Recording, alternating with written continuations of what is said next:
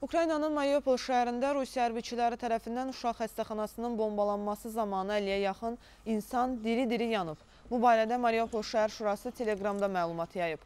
Bildirilib ki, bu Mariupolun mülki əhalisinin məqsədyönlü şəkildə məhv edilməsinin bir nümunəsidir. Hazırda Mariupol şəhər şurası kommunal və şəxsi mülkiyyətin dağıdılması faktlarını qeydə alan komissiya yaradıb. Bugünə kimi 300-dən çox belə fakt aşkarlanıb. İlkin hesablamalara görə blokada ərzində Mariupolda 5000 insan həlak olub, onlardan təxminən 210 isə uşaqdır.